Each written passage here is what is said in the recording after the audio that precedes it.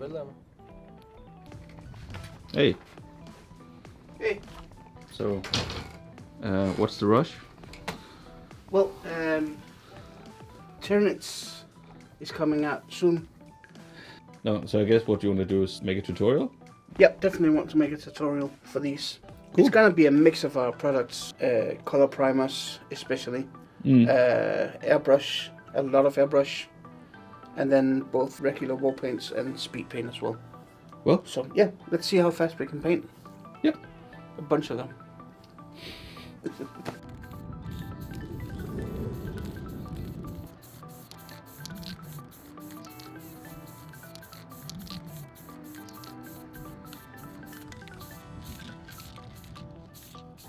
we go. Cool.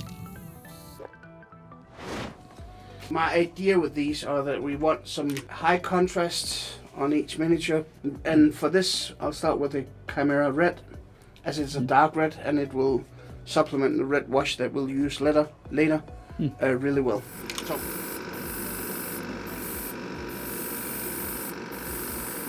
we don't spend too much time on this.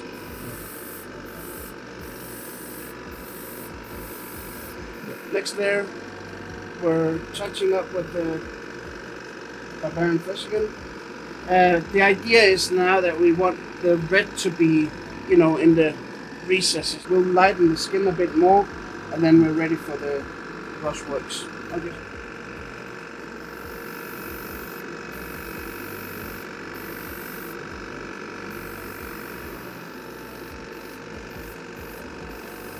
That's basically it for the air colors. But we need one step more, and this is actually really important. We need to give them some matte varnish, because we need the surface to be uneven, so that the speed paint will stick more to the surface.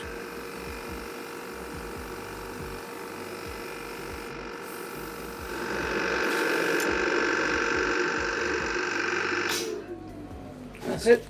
Now we're ready for some brushwork. Yay. Yep, I'm done. Cool. No, I'm not done. I'm ready.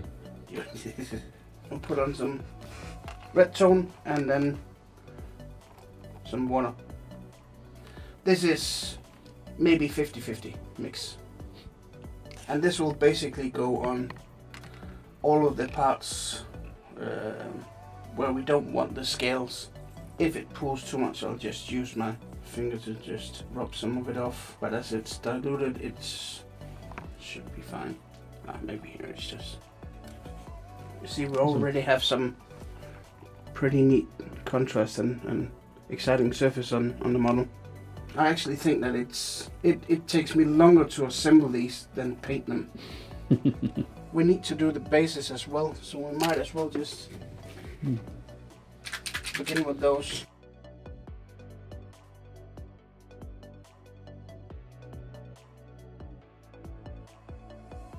There we go, and that was the first layer of the bases.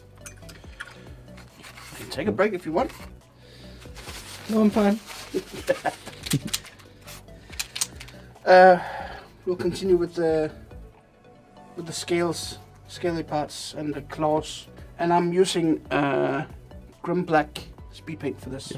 And this is where the matte varnish really helps, because it covers a lot more than what you normally see the speed paint will do. Almost like a normal black paint. It just goes on a lot faster.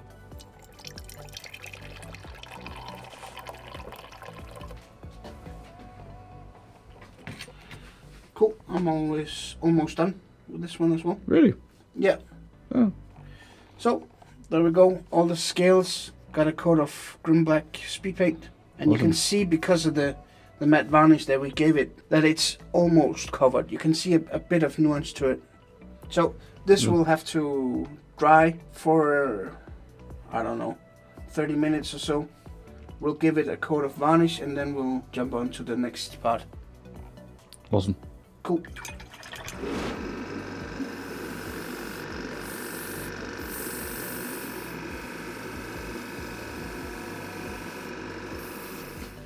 So, there's two different approaches that we can take on the scales now. Adam did a really good and cool thing where I just gave him a coat of Gloss Varnish because you didn't have this insect-like scale look. I want to take a bit different approach, just to show something different, and that's with the sponge.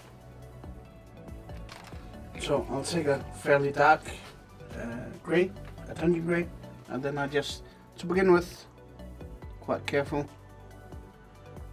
dab it on. This will work as both, you know, an extra effect on the model, but also, you know, like a highlight on the black, instead of spending a lot of time doing edge highlights. This needs to be fast, but also it kind of fits the gritty look of the rest of the paint job. Yeah, it looks more organic. Yeah, exactly. Now you have all the woods. It's because I went to the university. Yeah. I'm a smart boy. I went to the university at one point as well. Yeah? Yeah, I had to pick up a friend. This is an okay layer. I'll put on a bit more with a lighter grey. Next step would be the Ash Grey. Ash Grey. Just to get a bit more contrast into the first layer as well. There we go. That was that step. I'm coming back to the red tone now. And this time I'll use it without putting any water in it. But you can see some of the areas around here where it goes from the black to the lighter ones, lighter areas. We want to create some more contrast on those parts, like this. And we'll just dab it on because it will keep to the organic feel of it all. So how long have we spent on these now? Hour and a half. Hour and 38 minutes. I think. That's not bad. Shut up! It's all going to hell.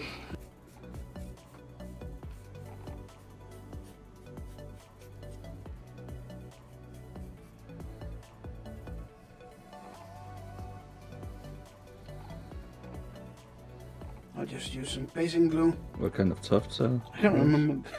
Honestly, can't remember the name of it. We'll put it in. It's, yeah. It's this kind of Tuft right there.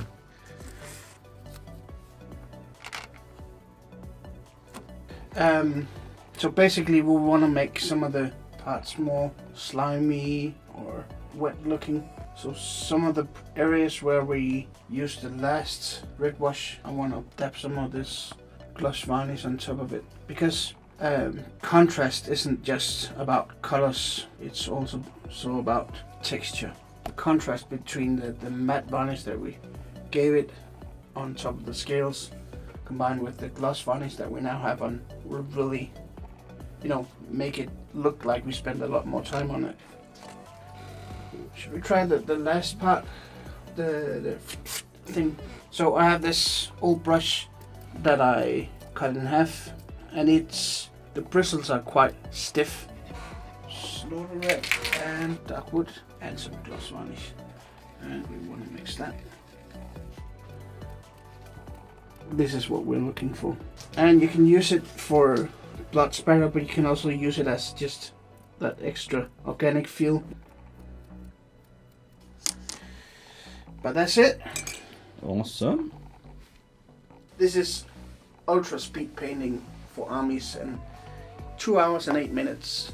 Yeah, that's not bad for something that looks this good. Take some pictures. I'll borrow some of them, take some pictures. Cool. Make them look real nice. Look really nice.